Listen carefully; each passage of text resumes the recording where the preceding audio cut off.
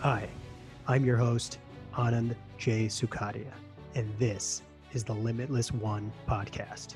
Join me on this journey as I interview the most inspirational souls who are tapping into their limitless blueprint on a mental, physical, and spiritual level to thrive in uncertain times. If you feel you are so much more than just this body, just this life, and want to tap into your limitless potential, you're in the right place. Here we go, starseeds.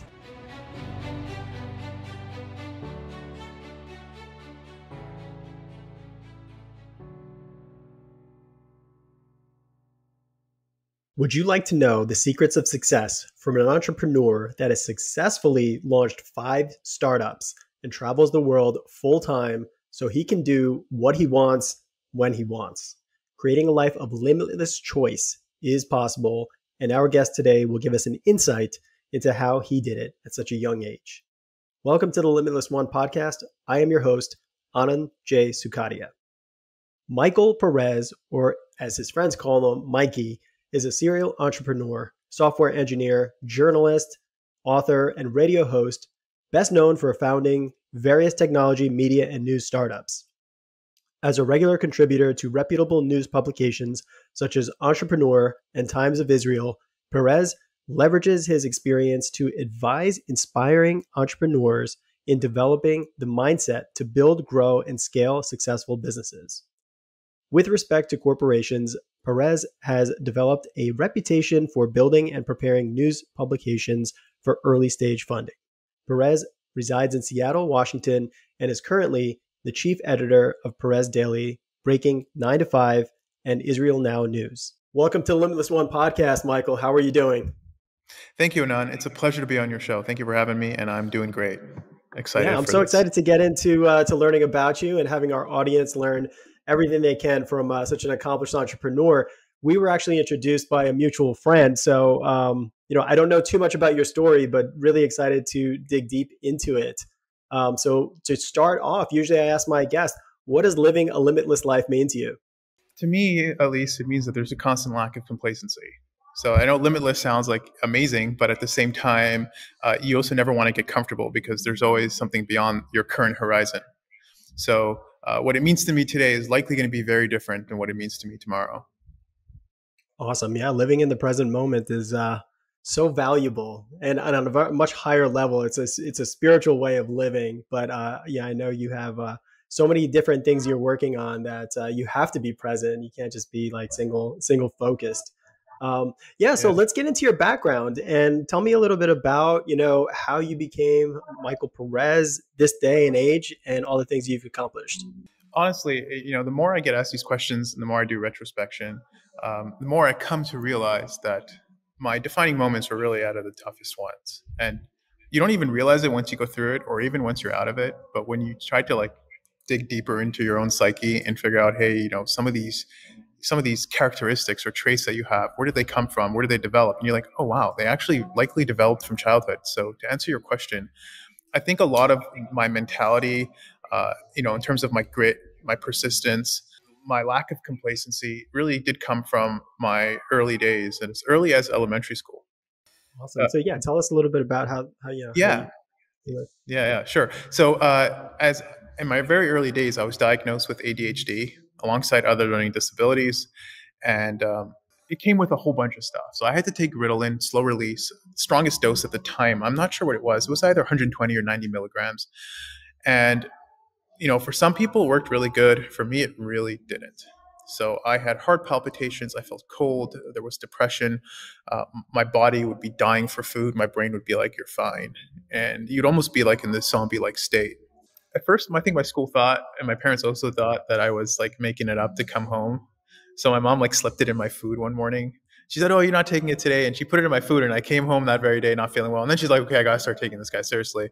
But in any regard, as much as I went through a lot of troubles, the silver lining was significant, and it kind of superseded all the problems that I'd experienced. And the silver lining was that when it worked, it gave me a frame of reference. So it's kind of like shooting a dart in the dark. You would miss all the time, but when you hit, you hit.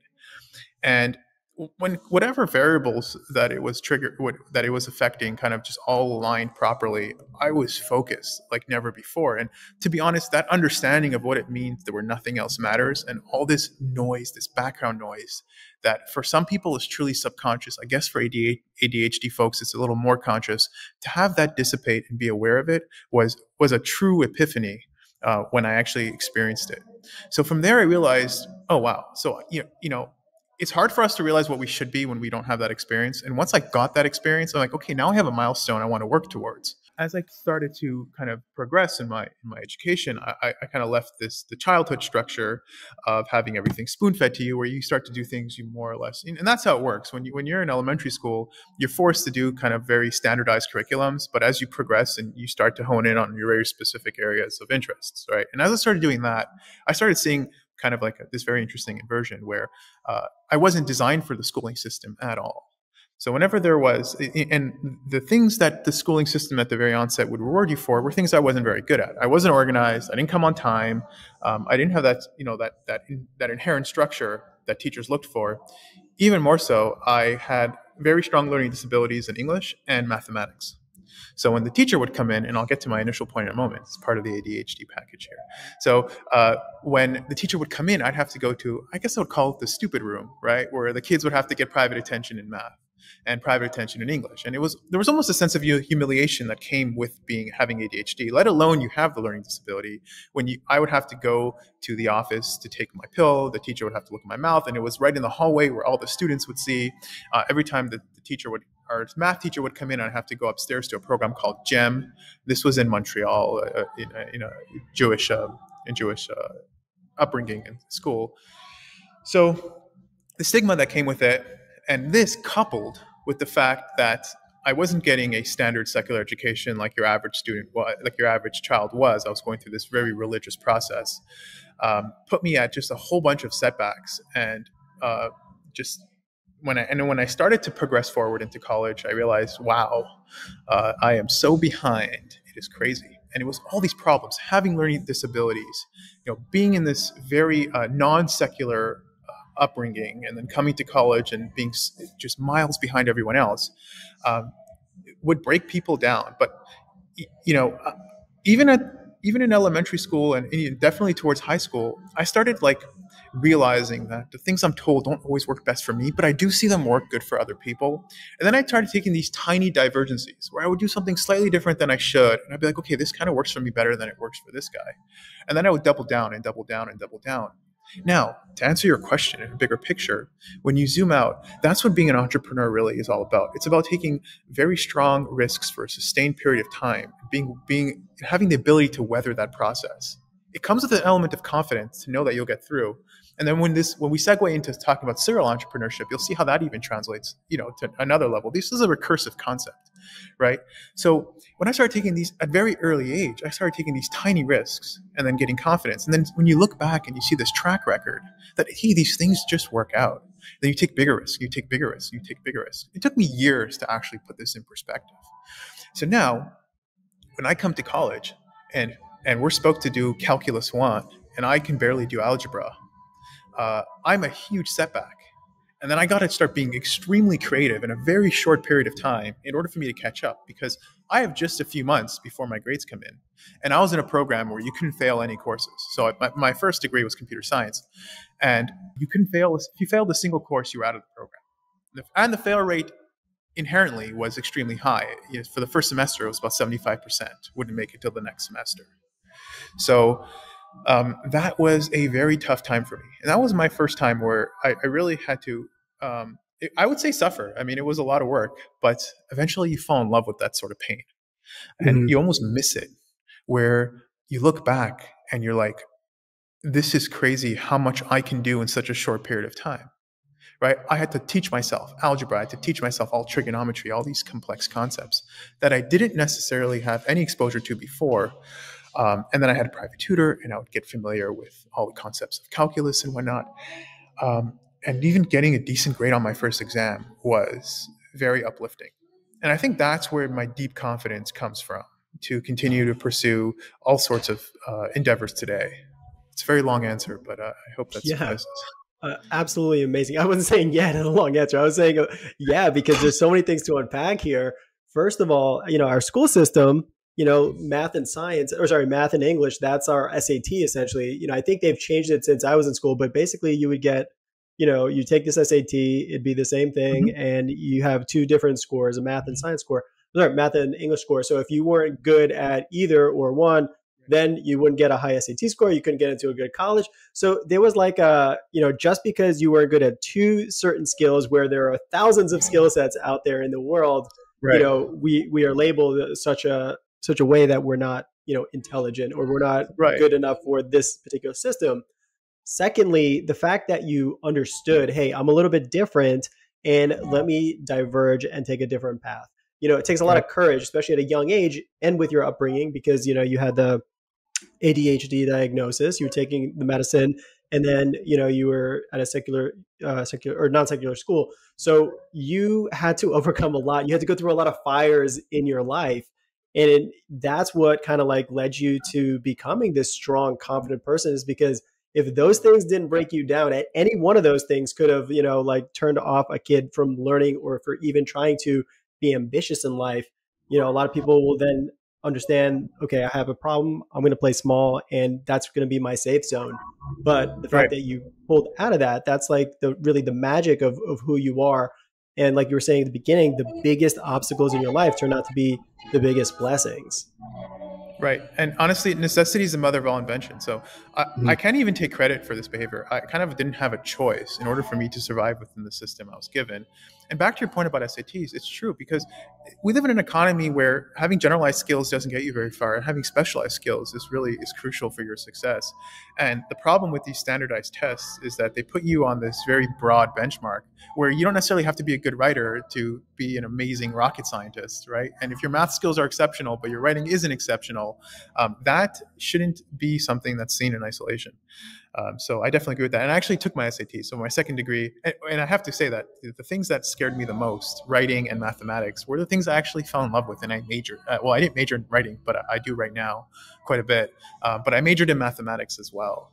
And in fact, it was that structured thinking that held me back. And the moment I started getting into more, and I will say this, that when I got to college, let me expand on my initial thought here, but when I got to college, I realized that listening to a teacher talk for an hour and a half wasn't working for me. After 10 minutes, I'd, go crazy. So again, this is another example where I got nothing against the schooling system. I think it works great. If you ask me, did the schooling system work for me? Flat out, no. Would and that's fine. And I got critique of it, but I don't know how I would make it better because it does work for a lot of people. So, that all being said, I just learned how to work with it. And instead of going to class, I would make good friends who are in my courses, and I would just take their notes and I would essentially reverse engineer the course each time. And the thing about really smart teachers is that they make their course load very much connected in terms of weight to how they create an exam. And the really smart teachers as well uh, have deeper meanings in every question they ask. Like in mathematics, you'll have the same concept, but they'll just do some slight variation. And there's a mechanic in there they want you to pick up on. So the point I'm trying to make here is that when I started looking at my friends' notes and learning the courses, I kind of moved away all the noise and all the wasted time that comes in being in a classroom setting. And I ended up getting a lot more output from my time. And as the courses got harder, there was less of this structure that that really held me back in my early days. When you're doing advanced courses in math, teachers don't really have time to lecture and talk about your day and tell you to come on time. They don't care about that. They've got their grad students that they're working with. They send you the syllabus, the exam is coming. So as the courses got harder, my colleagues were complaining that the courses were becoming harder, and they were complaining about the teachers. And I'm like, I don't care. This for me feels easier and easier and easier. So, at some point, I realized I had a strong sense of mastery on education coming out of all of it, because I think I ended up focusing on what was most important. Amazing. Do you feel like because you had an early, like when you were younger, you had a lot of love for software engineering and stuff. Did you find that like that kind of helped you, gave you like the bones of your kind of method for learning technologies or different subjects? Well, my room was my sanctuary, very much so. We lived in a big house in Montreal, fortunately, and I lived on the top floor, so I was very much isolated. And I grew up in a family of nine siblings, so I was one of nine. Mhm. So I even then, my mom would have put my dinner by my door, and Joe would just come pick it up. And gratefully, I It's had like had a pretty prison. good upbringing. Yeah, yeah, but honestly, Here's that your was my slop. gateway. Yeah, I Yeah. would build computers in my room. I would learn how to do all this stuff. I found what I loved and I stayed there. And a part of me, that's part of me, maybe what created this very introverted personality was because I was very happy in my alone space. Mhm. So although I didn't really enjoy the very much religious upbringing, I definitely had a place that I felt I can grow and do science on my own because my community didn't necessarily reward this way of thinking too much. Yeah, and I held on to it. Now, to answer, yeah, I certainly wanted to become a software engineer. And in a way, I was lucky because I knew exactly what I wanted to do very, very early on. But the funny thing is that I came to discover that what I love in computer science is more of a subset to something greater. And I think I don't even consider myself a programmer today, as much as I've spent over a decade programming. Uh, I would consider myself, I would consider myself as someone who enjoys leveraging computer science to express himself effectively in science. And I do think that computer science was the greatest tool, but actually, what I love is far deeper, and I'm sure we'll get into that. Yeah, absolutely. So, okay, so now coming out of college, did you know immediately you wanted to be an entrepreneur, or did you find like, maybe you Yes. wanted to go a different route, a safer route? I already knew that I do not work within these systems, these old age systems of like working for a company 9 to 5 in a cubicle, coming to class and the structure. Very early on, it was like there was no illusion of option, and I knew that I would have to make my own path. And especially, I really was. I was building computers for everyone in my community. I was fixing 150 computers every term for my entire high school for the boys division, and then a completely different school for the girls division. So already, I kind of had this entrepreneurial spirit as a technician. Amazing, amazing. So then, what was your first entryway into business ownership? As early as elementary school, I had like a Yep. setup. My house became a computer shop where everyone would Mhm. drop off their computers and then I'd, hey, give me a week. And then they'd come pick it up and I would remove the virus. I would fix the computer. I would do the data recovery. Um, and I did try to do the 9 to 5. So I worked for a company called Chabad.org where I built their mobile apps. And I really loved it. It was a very good time. Mhm. It's the biggest Jewish organization out there.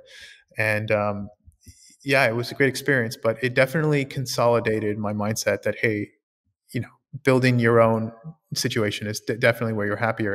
And now to reach out to the audience here, I will say that, yeah, as you know, I've created the model breaking 9 to 5, and I don't necessarily think that's a better model. I think it comes down to the person. And I would never convince someone who enjoys that structure to get out of it, right? There are people out there who truly enjoy working nine. You know, those guys you message at like a Friday afternoon and they go, oh, I don't have my work email with me. I'll respond to you Monday morning. Mhm. That to me is a foreign concept. I don't understand it. It doesn't make any sense to me. But people like that structure. They like to know that the 9 to 5 they work, they come home, they kick it back. They've got that stability. They've got their vacations. They get to have their wine, watch the game, and enjoy their life. Uh, and this is where I don't take credit, good or bad, for my personality. I do think deep down it's how we're wired. There's no reason why I wake up every morning and I'm willing to engage with this process because it's a very long term investment.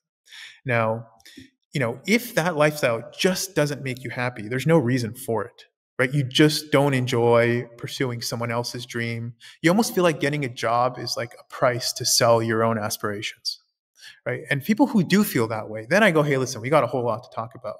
But it truly is not one that's better than the other. And it's truly not a choice. You might not be happy with what you're in, but it really isn't a choice to me. Yeah, absolutely. And I love the way that you say you're selling your ambitions for, I guess, the safety of getting, Right. having that comfort of the job. Now, let's speak to the ones that do want to exit that 9 to 5 and go into entrepreneurship or going into towards their purpose. What can you offer them in terms of your experience and how they can go about that? All right. I really enjoy this conversation. So I will say, first and foremost, if you do find yourself stuck in a job you don't truly love, it's extremely hard to get out of it. It's kind of, you've been structured where there's no survival mechanism to leave the job. A lot of us are month to month. And also, it can take you 4 or 5 years till you start getting real income. Generally less, but it could take you that long. And there's no platform where you can just quit your job and move forward. But actually, I argue there kind of is. And I call it the survival cost problem. I talk about it in some of my columns.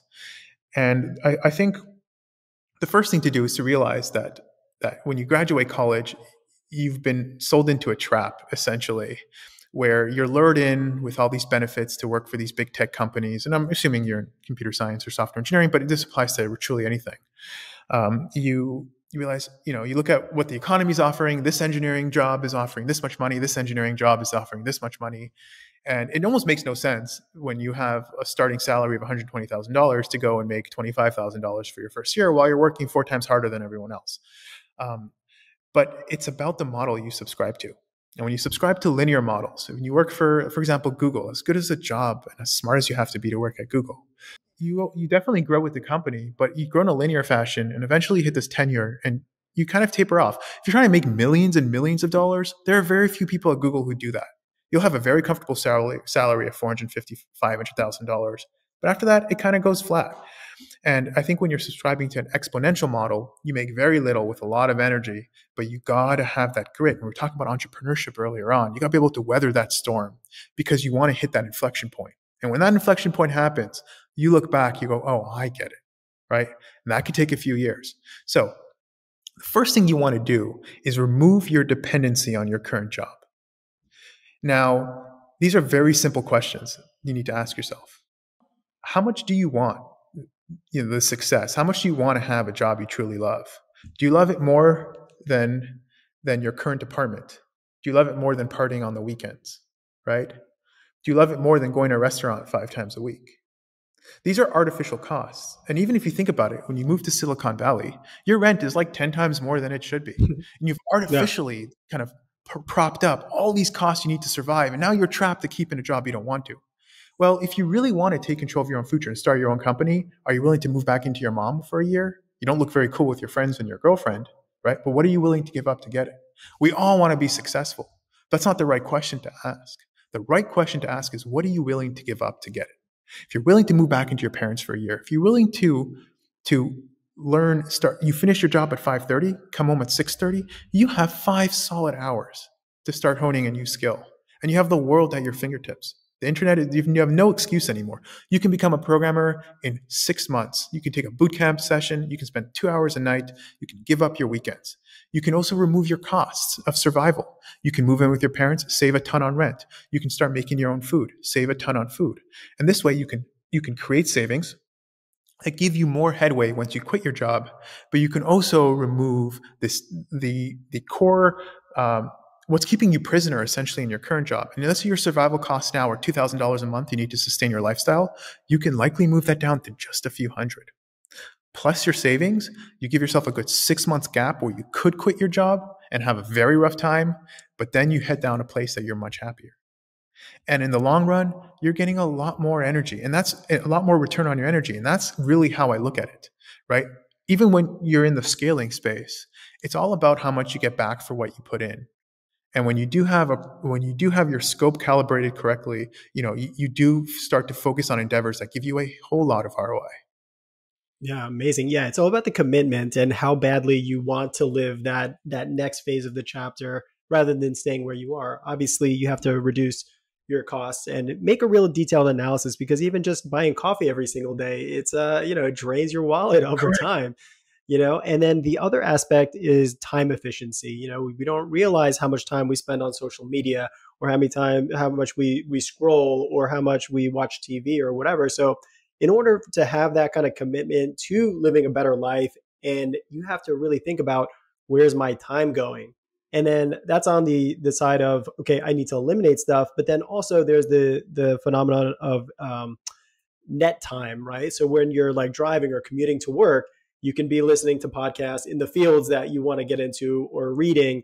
You don't have to listen to 100%. music, or you don't have to like, listen to shitty 100%. podcasts or just like gossip, celebrity gossip or whatever.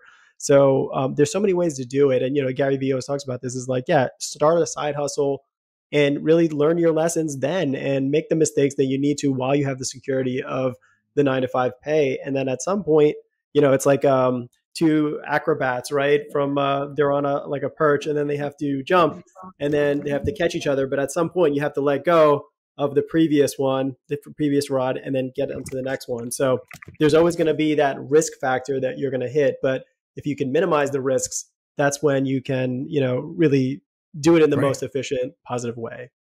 Right. And I'd want to add to what you said about like going to work and stuff like that. Of course. And you don't even think that that's a problem. And it comes back to my ADHD, where I stopped fighting my problems. I started to learn how to weaponize them to my advantage. I can't focus on one task. That's fine. I try to master the art of multitasking. And instead of listening to music, I listen to a podcast while I code, two different sites, while I check emails. And I find that healthy middle ground where I don't fight the stream, but I work with it.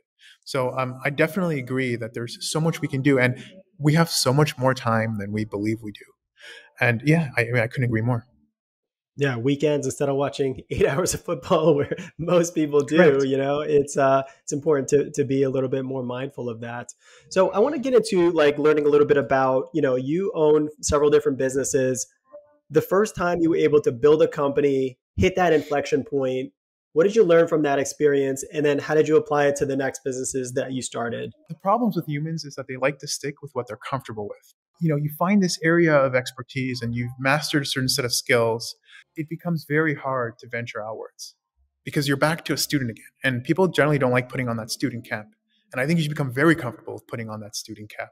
So, and this especially applies to the world of intangibles, of zeros and ones. So when you're in computer science, you'll spend 6 months learning a language. You're learning PHP. You finally get some mastery of that. Before you know it, all these frameworks are now running JavaScript, and you got to start chasing JavaScript. And then you learn this specific JavaScript framework, and then you have this new JavaScript framework. And the moment you get complacent and comfortable, that's the moment you start to fall behind. It never really was like it's this perfect art of not doing too much of everything, really honing in, mastering a set of skills. And then when you kind of see these patterns repeating, then you kind of just push outwards and you take these surrounding services and then you push outwards and you push outwards. And then you look back and you realize you kind of have all these isolated services you now offer. So to get specific here, I started doing web development, building websites. And in fact, I wasn't even a designer. I was just a developer.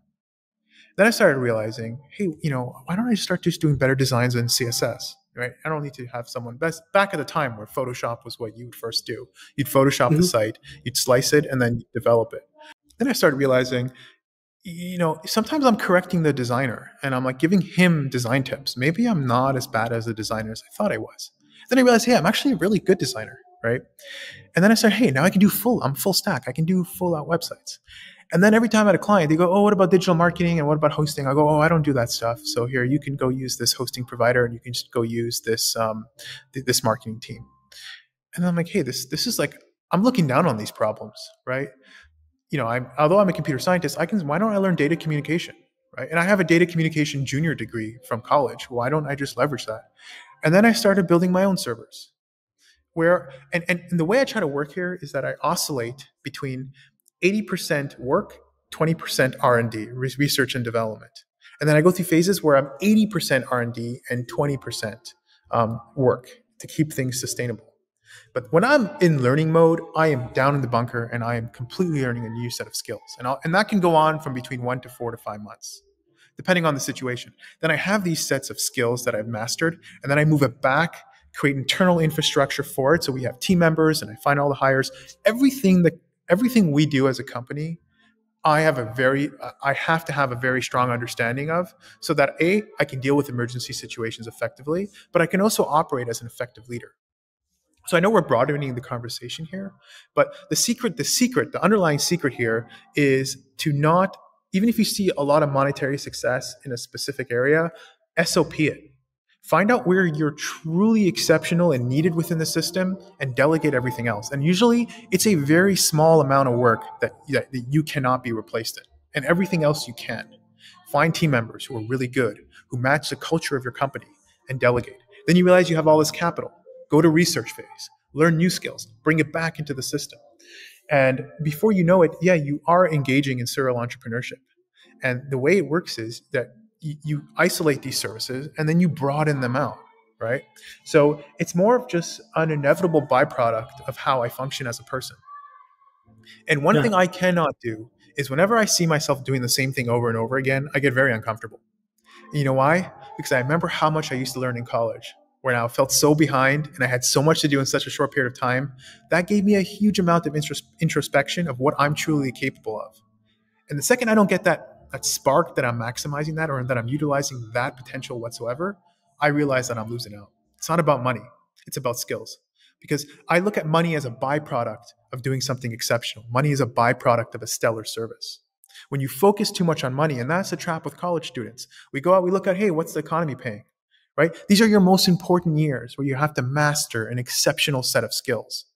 And then money, when you do something truly unique that you truly love, money is inevitable. Yeah, it's a byproduct of success and phenomenal service. Thank you for that insight because, as a small business owner, in the past, I spent so much time trying to wear all the hats in the company and not being able to be good at delegation. At the time, I was running around feeling completely drained and, not doing any particular aspect of the business like phenomenally well. And then as I started realizing, okay, you can't do everything yourself, you're going to burn yourself out and then you're not going to be passionate about what you do. So then you have to start delegating. And I think that's a trap a lot of small business owners start with. Right. And really, in order to scale into a big business owner, you cannot do everything yourself. It's absolutely impossible for you to do that. So yeah, finding the right team members to kind of run the operations of the business that you don't really have the interest or willing to do the skill sets or willing to learn the skill sets to do. So how do you go about finding great team? What is your process for delegation? Great points, honestly. And to add to what you're saying, it comes to that scalability factor where a lot of things creep up on you in a very interesting way where you feel like you do have some grip on scalability when you bring your company up from 1 employee to 5 employees, and even when you go from 5 employees to 7, 8, 9 employees, it doesn't feel that different. You can still use your current system and everything works fine. And then you get this weird place where you start adding just a few more employees and you get a few more clients, and then you realize your whole system's collapsing. You're like, how did this happen? This is crazy. You have this like exponential effect where you have these tiny little inefficiencies that you can easily work around, that you can easily brute force your way through them in the onset. But then when you have a bigger and bigger team, these things become exponentially more compounded. And then you have this question: do I optimize this current infrastructure, which is so much easier than the other option of completely tearing it down and rebuilding? And in order to see real success, you have to remove that inherent bias to want to do less work to continue. And you got to be okay with some, I call it digital pyromania. Digital pyromania, just completely being okay with ripping everything down in your online infrastructure and rebuilding. So hiring talent is one thing, and we'll definitely talk about that in just a moment, but also your internal infrastructure is equally important. When you start realizing that there are patterns to what you do, everything that I do now, I SOP it. I put it in like a 1, 2, 3 set of skills. And anytime I try to explain something to one person, I create it in a way that I can repurpose it. Because I don't know if this employee is going to come for a week or a month or 2 years, right? And at the same time, I'm going to have to tell it to someone again. And I want to make sure the time I take to explain information or to onboard an employee has the least amount of work that goes wasted to that specific employee and the most amount of work that I can repurpose and reuse. So I use for having internal, and this takes months to figure out. You want to set up your internal infrastructure. Do you want to use Slack? Do you want to use Notion? Do you want to use Monday? Do you want to use, there are tons of project management tools. Finding the one that's perfect for you can be very annoying because you can find yourself invested. What was the first one I used? I used ClickUp. Okay, everyone said ClickUp's the best, right? And it's great, right? And then I spent a ton of time building our initial company on ClickUp. And then I realized, hey, there's a ceiling here. And I find myself preferring not to use ClickUp. And I realized, whoa, Notion is the king, absolute king for us. It took me like a month to move everything over. And I spent like 2 months building our ClickUp. Waste of time, but not really. It's about growth. ClickUp worked at the time. It clearly had its limitations within our current culture. So internal infrastructure, getting the right tools takes you a lot of time. Start watching YouTube videos where they compare one project management tool to another. You get a credible amount of insight in just a few minutes. That's the first thing.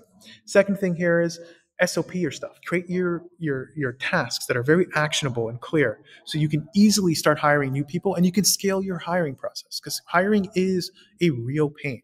Now, find talent, but there's twofold here. It's talent that's crucial, but it's also someone that maps your internal company, your internal company culture. If you've got a very soft-spoken internal process where everyone is like super polite and there's just a lot of, I call it a bit of fluffiness in my opinion, but for many people, I see companies thrive under that condition. In our company, we're a lot more pragmatic. We're a lot more blunt. We're a lot more business oriented. We're not super emotional. Of course, we love each other and we respect each other, but at the same point, we're blunt when we see a problem, and that's the kind of mentality we have. I don't want you to care about my feelings if I'm not doing something right. Right? I don't want you to intentionally try to hurt my feelings, but I do want you to tell me in a way that sends the message in the most effective way possible. And I want to find employees who have that sort of mentality, because then my communication with them can be super efficient. Right? Now, also, here's the thing. I'm in the digital world. Companies from 9 to 5 work from 9 to 5. We actually designed our system to work 24 hours a day. When I go to sleep, my team members know exactly where to pick up from. They know exactly how to continue communication. So not only am I efficient, right? But at the same time, I'm doing 3 times more. People work 8 hours a day. We kind of work 24 hours a day, and we get a whole lot more time. So we've got this edge over our competitors, which is very, very interesting. And come back to this survival point here.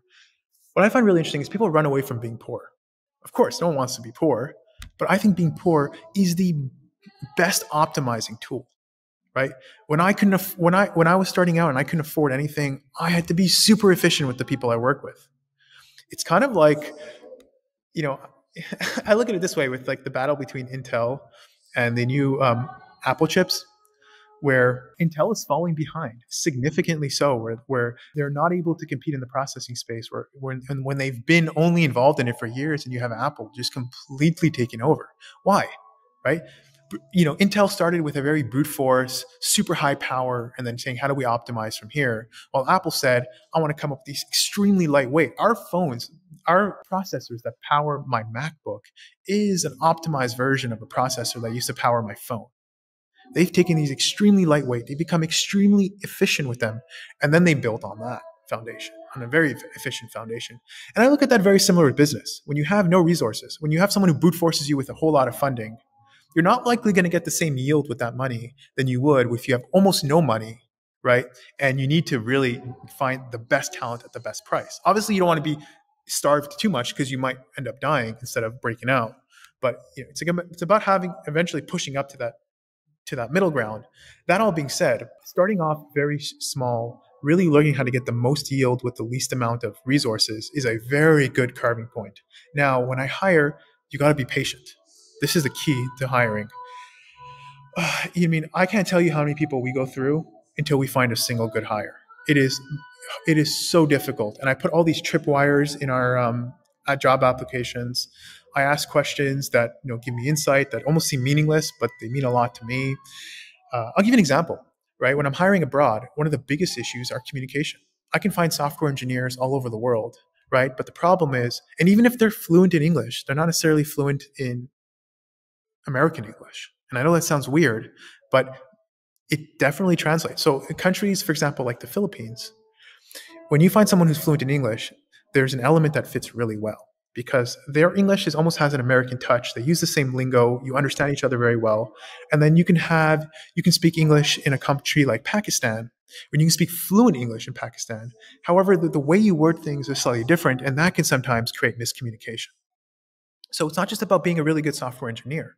It's also about having really good communication skills. In fact, I can teach programming on the job. It's not a big problem. What I can't teach is communication. It's very hard for me to teach communication. So when I'm looking to hire, I would 10x hire someone with good communication skills who's a bit of an amateur than hire a 10-year veteran who I'm going to have all these communications with, because I'll be scared to send them clients. The clients are not going to understand each other. There's going to be friction. They're going to want me to come in. And the real value that the people you hire offer, the real value, if you think of this a little more abstractly, is not that they do services for you, is that they allow you to only focus on what you truly do that's valuable, right? I have a very, at the highest level, I want to be using all my time to do things that are irreplaceable in terms of what makes me unique and why my company thrives is a very specific vision. And I want my company, and I'm extremely fond of letting people do their own work. I respect the technical process. I give people their work, and I also like people let me do that, the way I do things at a very high level too. Anyways, all that being said, to circle back here, um, hiring, you have to be extremely patient. You don't want to find someone who kind of fits it, but you've gone through 30 applicants and no one was that good. You got to be willing to spend 2-3 months even finding one right person for that position. And there are some crucial things for hiring that you can't vet on paper. It's really, really hard. The flakiness factor, right? You're abroad. People don't come into the office every morning, where after a few days, you get to figure them out. Sometimes they disappear. Their grandmother, they're this, they're that. They're not here every day. Their resume looks super good. And there's some people who their resume didn't look that good, and I was about to let them go, and they were persistent, and they had so much heart, and they ended up being the best employees, and I'm not imagine passing them today. So there's an element of surprise that comes with this stuff. But when, for example, I would put in the job application. You'd have to rate your English from 1 to 10, and I would define what 1 is, and I would define what 10 is. And then right away, anyone who gives themselves 10 are usually like red flags, right? Give myself a 10, right? And I'm a native English speaker. And that to me is just, you're just telling me what maybe I want to hear, or you've got like a delusional sense. And hey, listen. And then I asked them to write a paragraph about their services, right? So if their English is articulate and they're really good English, hey, I'm sorry, you are a 10, right? But if I'm seeing all these 101 grammar mistakes and they're giving themselves 10, everything down, rate your PHP skills, rate your English skills, rate your client communication skills. If everything is 10, 10, 10, I'm usually out the door. That's, to me, I'm done. Okay, this person is, the real talent comes with a sense of humility, right? Where they see flaws and they see improvement all the time. Those are the people who are very good. And generally, the people who are great give themselves a 7, an 8.5, even on stuff they're very good at. So that's kind of an example of a tripwire I would put in the job application. And then one of the most important things is, how do people handle stress? I can't really vet that. I can tell them, how do you handle stress? But sometimes people are emotional and they don't really have a good frame of reference of how they are. I would sometimes artificially create a little bit of a stressful environment in the company. I would be a little reactive when I'm not really that upset. And then I see how they double down. Do they take it emotionally, or do they focus on the solution and then they explain themselves? So I know it's a very long answer, but these are kind of things that I look for. And to me, the hiring process doesn't stop when I let them in the door. I give them a good 2-3 weeks, and then I get a more of a comfortable feel if they're fit. Yeah, it's a genius move to basically put them in situations that push them out of your comfort zones. Right. Maybe even setting up unrealistic tasks so that you can see how they deal with it, not just from a work perspective, but emotionally, right? Because you don't want anyone folding under pressure during, like, when the real stress comes, and then you're kind of eliminating people from the job application by having themselves do the elimination based on your the questions that you ask. So it actually Right. And saves then you a you're lot of left with a time. job and it's a mess. It's the worst. It Yeah, happens though. Yeah. But I but love again, it. recruiting is a job of its own, and it took me a long time to refine the recruiting process, but to also develop the discipline to not give in to people that are kind of mediocre. But I'm generally very willing, when I see a lot of heart and commitment, I'm definitely willing to try. But I guess if you would ask me what the number one red flag, number one thing that I cannot compromise on, is communication. If the communication Yeah. skill's not there, it's not going to scale. Yeah, Because you have to think about it, absolutely. if you have to step in and you're scared that there's communication gaps, you're not really solving any problems, right? The whole idea is you want to completely remove yourself from the process so you can fully invest your energy somewhere else. Yeah, totally. Thank you for sharing that. It was really insightful. Let's switch over into things that you're really passionate about. I know you are like a full-time traveler, and every time I talk to you, you're in a different city. So tell me Yeah. about how like you utilize your travel. Is it mostly for work? Are you doing it for pleasure? What is your goals in traveling? To be very frank, I don't care very much about traveling. I maybe I'm in a maybe a, it's easy for me to say because it's I have the luxury of moving around, but whether I'm in Thailand or I'm here, I'm working all the time, all the time. So in fact, I'm not like partying and clubbing or sipping margaritas by the beach every night, because I don't want that life, right? In fact, maybe I do deep down, but I see so much more enjoyment in building right now. I'm so much more excited to reach these milestones in my life, to reach financial goals, to reach certain successful goals in my life, that I look at all that as time wasted, right? And in fact, there's probably a flaw in that in and of itself, that I need to push back and still enjoy being human to some extent and enjoy the moment more than I should. And I'm coming around to that. But definitely, when and it does slip up on you, because as an entrepreneur, you're always trying to optimize and be more efficient and cut things out so you can get more done.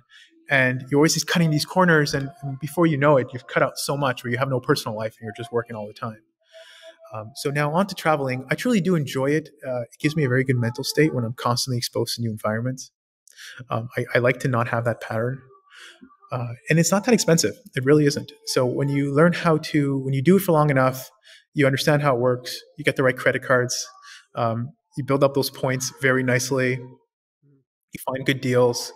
You also built a really good network around the place. I have friends and people who I go by who have really big places, and I make a deal with them. When I come in, I can rent out their place, and they live at their own place for free, and I get to, and it costs much less than hotels. But yeah, I've definitely over time become a little pickier about my travel stay. I used to be truly minimalist, but at this point, I'm very a minimalist. I try to focus on growing my bank account and all the virtual world, and I try keeping my physical belongings as minimal as possible. But it's really all a means to an end. So I do want significant stability, and I do want to build a place that's beautiful, that I call home. To me, it's just not my time yet. Right? To me, I'm in the building mode, and I'm probably going to be in that mode for another year or two.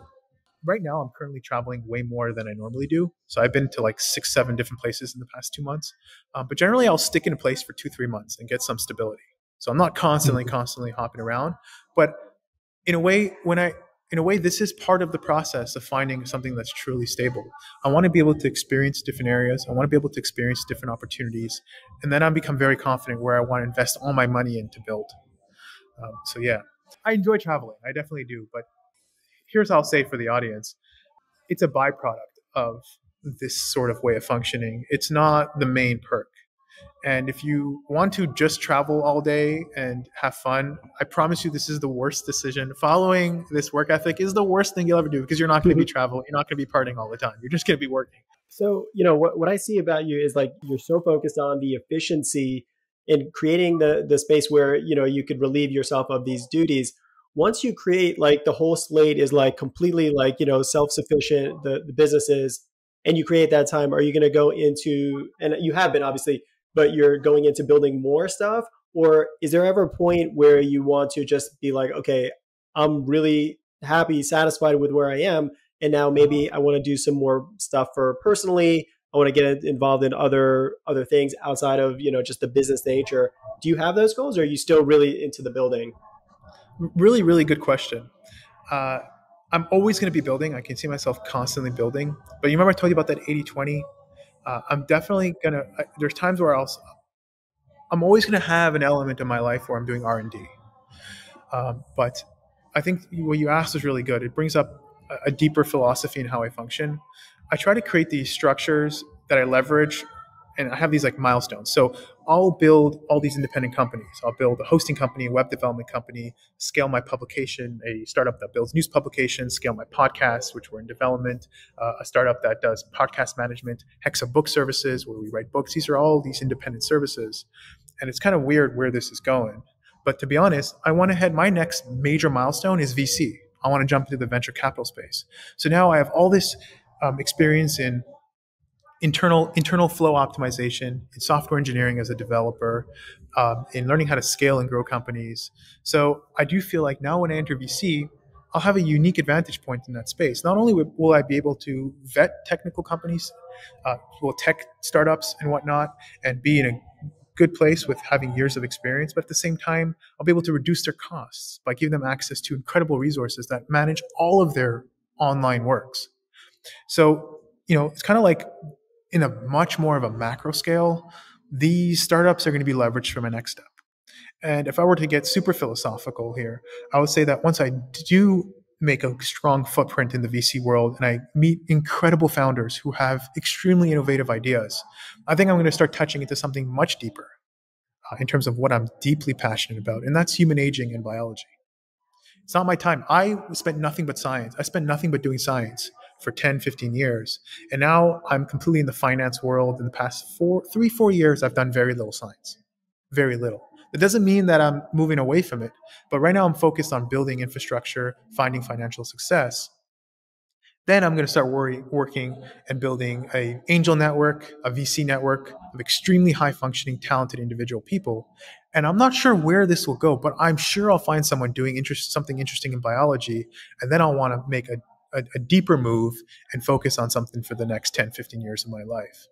So it's kind of like you work in these pockets where you create these systems and then you move to this completely new ecosystem and then you leverage your success on there. And this has this iterative process. And when you look at it, like the relationship kind of seems weird on the outset, but everything truly is connected. Amazing. What do you think in terms of, because I'm in the biohacking space as well. Really into wellness and optimizing human performance, human aging. Where do you see the future of human aging? What technologies do you see as most promising? Okay, so the problem here is that a lot of I'll get a little meta here for just a moment. So if you were to go back just a few hundred years, even relative to the existence of humans, and I would tell you that you would have these boxes that transport you from one place in the world to another in just a few hours, and you have these things you hold in your hand, and you're able to send a message to someone across the world, you'd have the witches of your time tell you that you're crazy, right? You're going to get burned alive. Right. And here we are, we get text messages and we're not blown away every time a text message comes in. Mm. So it's even the framework of conversation significantly changes. And, we're not evolving anymore in a Darwinian phase. We're evolving at a Morse phase of exponential growth. I think the time frame of those conversations is becoming shorter and shorter where, even 4 or 5 years from now, where you can look at like my phone, right? This just a few years ago was the coolest thing. Just literally a few years ago was the coolest thing because it played music, right? But it was a phone, right? Now it's like, by the way, this is a phone. It literally does everything else, right? And that happened. We're not talking witches here. We're talking, my childhood, less than 10 years ago. And I do think we're going to come to realize that we're almost like in terms of the human problem, the aging problem, we focused a lot of our time buying bigger and bigger buckets to stop the flood. But we need to start coming at the heart of the issue and actually stop the flood itself. And we've evolved to become okay with aging and dying, right? And we found these very strange ways to live on. We found ways to live on by living in the minds of other people, right? We're not talking about John Doe from 1932, who was a blacksmith, but we are talking about Albert Einstein every single day. And that's how he found a way to live on, by living in the minds of other people. Also, it's why we evolve and we see such a value in building a family. It's because we pass on our genes, and that's one way to live on. But we've never entertained the idea that we can actually live on because there were no options for it. So, it's almost like cognitive dissonance. Our mind just found ways to cope with it in other ways. Now, I do think that we need to start asking a very serious question. Is how do we extend human life at a core level? We're not talking about modern science where we start eating healthier and running more. I'm talking we understand how cells age, and we see that as not, we see it as like death and dying as more of like, or aging as an actual disease, not as something that happens and we're all human and no one can escape death. And I'm sure you hear this a lot in the biohacking world, but I do believe humans alive today will pass the 500-year mark. And we still have some real core issues we need to understand. It's like, what does it mean to be human, and what does it mean to age? And biological systems are great, but they're not very fault tolerant. So, it's the way we look at a bird and flying in the sky, and we say, hey, let's look at this a little more abstractly, rebuild it with ideal mechanics, and not only can we go across the world, but now we can go to different planets. Right? And I think we need to look at this body as the same way. Cyborgism, that sounds like stuff like the weird people talk about, or nerds or geeks discuss, or comic books. But I do think that's going to enter the mainstream conversation very, very soon.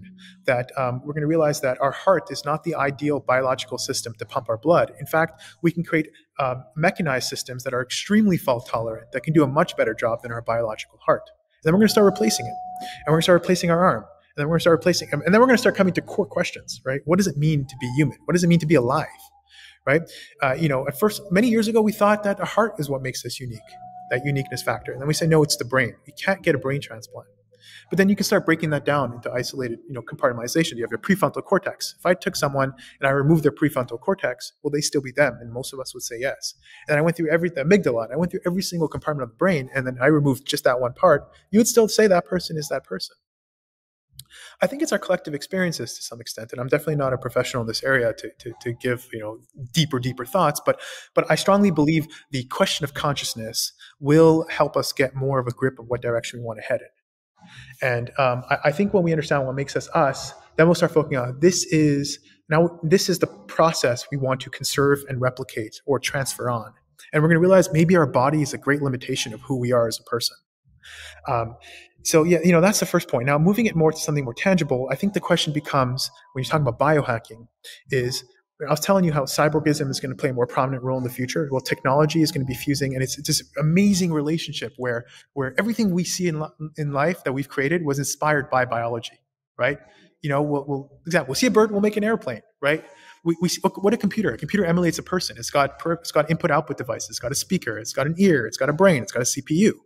Now you're seeing, and even how computers function is slightly more optimized on a base 2 system where you have binary zeros and ones. And we as human beings operate on a base 4 system, right? We're looking at our DNA. Now you're seeing this weird flip where now we're using technology to inspire biology.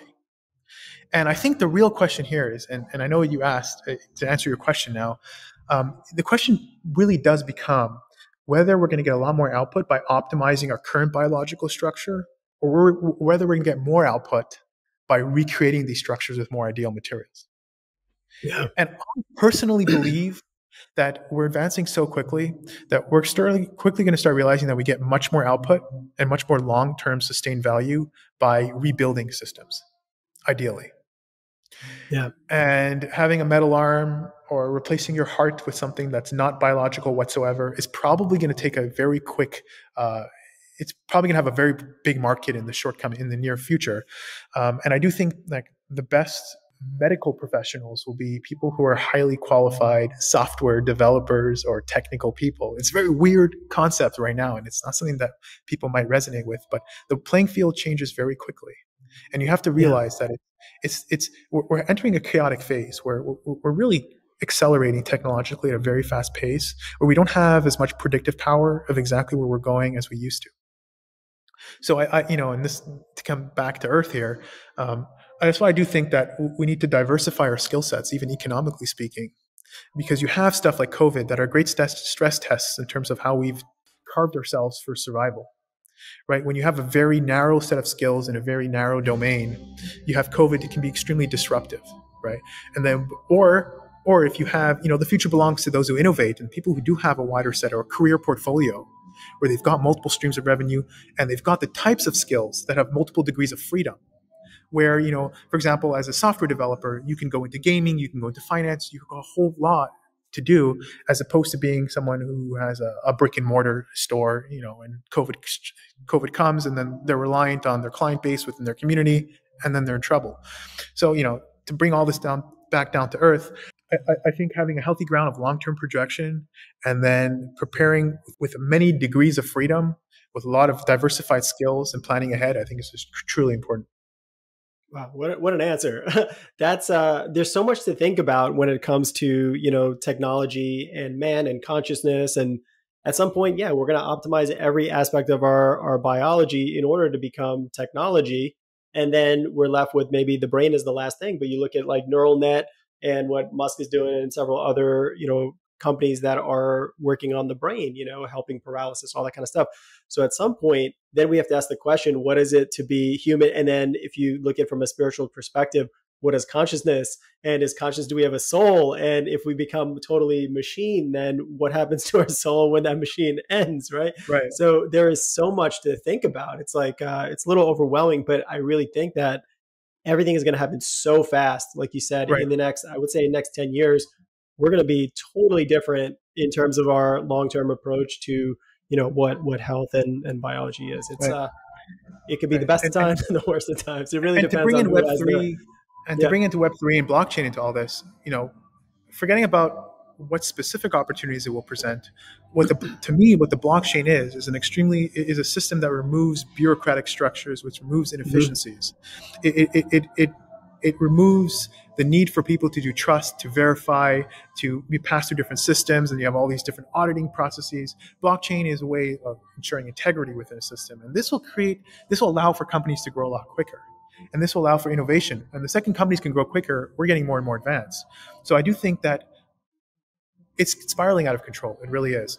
And I think people who are planning for 10, 15 years from now are the ones who might be very successful in the future. It's all quite exciting. And honestly, I think the conversation will shift based on some core questions of like who we are and what makes us us and what makes us unique and consciousness and all this weird stuff. But one thing I am unsure about is how long it'll take us to answer the question of consciousness. I feel like that's a very, very deep question. Well, have you ever done psychedelics? No, I haven't, but I should probably entertain the idea at some point. You might get some answers.